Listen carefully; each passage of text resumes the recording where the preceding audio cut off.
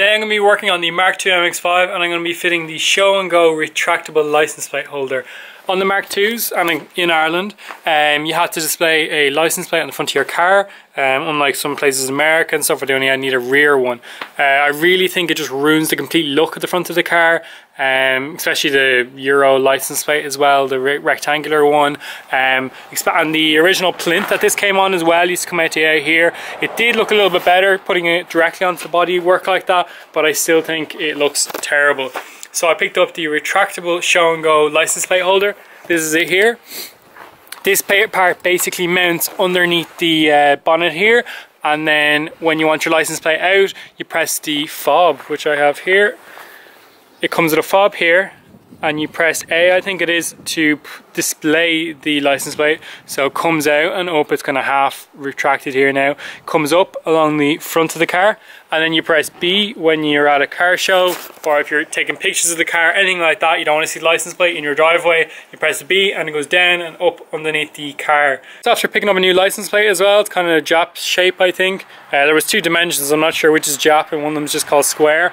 So it fits it reasonably well. It's a little bit bigger. I think this is meant for American plates. The Show and Go retractable license plate holder was very hard to get my hands on. They don't sell it in Europe, and the only place you can really get it from is the US, but that's to pay import charges and all that. So I've seen this one come up on eBay, it's second hand. I was bidding on it for about 2 or 3 days, and I did pay about, I think it was like £80, which is over 90 quid, almost retail price for these, but you can't get them here, so I had to pay a little bit extra.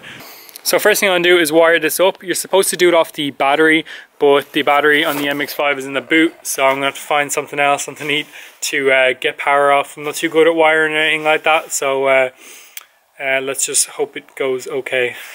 So I have the positive cable here run up through the bumper. I have the license plate sitting on the ground, and then I have a ground here as well. So I'm going to ground this on the bodywork somewhere, and then the positive I'm going to tap into this red wire here, which I'm sure is constant power.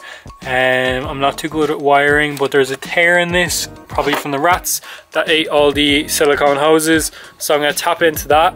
I want constant power, as I want to be able to bring it in and out when the ignition isn't on. So I'm going to tap into that and see if I get some power.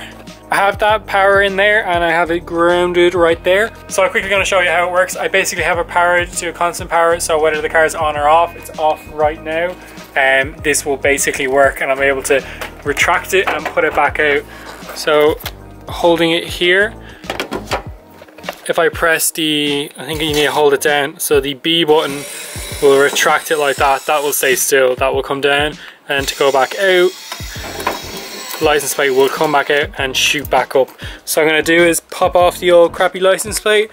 I have the license plate now attached to the license plate holder, so I think I'm going to kind of do it slightly to the left hand side of the car. I can't go over it anymore just because of the actual mounting bar underneath. So that's what it's going to look like at the side, and then when it is retracted, tilt the plate.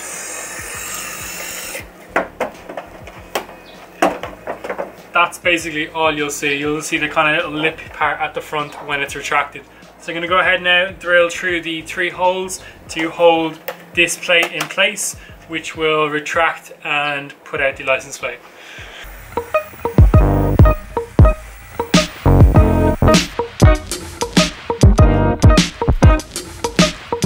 The retractable license plate is now completely fitted. It was very handy to fit. It was basically just 3 bolts, 2 at the front, 1 at the back, and then the wiring as well was easy enough as well. And as you can see, the light, oh, actually almost pressed it there. Go back in. The bumper on my car is in bits, so I'm gonna have to fix that later tonight when I'm prepping the whole car for plasti dipping that I'm gonna be doing tomorrow morning, because I have the DB Dailies car meet the day after that, so a lot of work at the moment. But that is completely fitted, so I think it is, yeah, B brings it in as it's in there completely. You can hardly see it, you can only see you can see it there, little lip kind of sticking out. Then when I press the A, all the way out, and then comes up straight, and that is nice and flat. I have it slightly to the edge. If I had it in the middle, there was going to be an even bigger gap, because the way the bumper goes, the way it goes in like that, I needed to add a slight angle. But it doesn't bother me too much what it looks like when it's up, because it's when it's down is the reason I wanted this, because the car looks so much better with the license plate down, nothing on the front. It would be better to not have to have anything on this, but you have to have a license plate, so this is on it. Now, like legality and all with these, I don't really know what the story is. When I bought this, there was nothing really in any newspapers in Ireland about these. I know in the UK there's a few tabloids and all pick up and start talking about them, saying that they're legal and that people are using them to avoid tolls and stuff like that. And then last week I seen I think the Irish Independent and a few picked up where an Irish Garda station had put up a post on Facebook talking about how people were using these plates and how they actually caught someone with them, and then all the papers were picking up on it saying that people are using James Bond like devices to spin their plate upside down while doing donut maneuvers. So I don't know, like if I won't be driving the car with this down, so you can't really tell much of a difference when it's up. And even if someone, the Garda, did pull me over and see it, I doubt they'll care since it is displayed.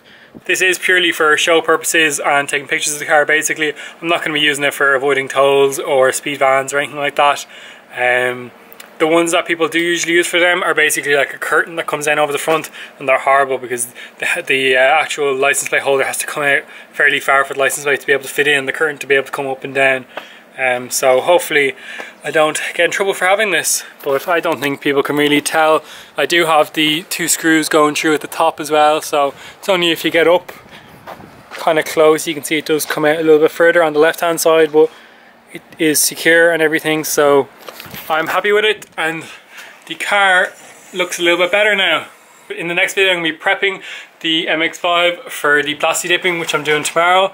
So hopefully I can get all that prep done tonight. I just have to fix up that front bumper, a few dents around the side, just a bit of barn door work, and give the car a good wash as the car needs to dry overnight before the plasti dipping can go on.